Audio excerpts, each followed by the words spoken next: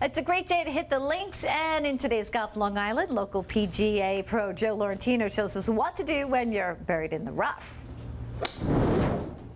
Like all golfers, we miss the fairway and we find ourselves in the rough, and sometimes that ball is really buried.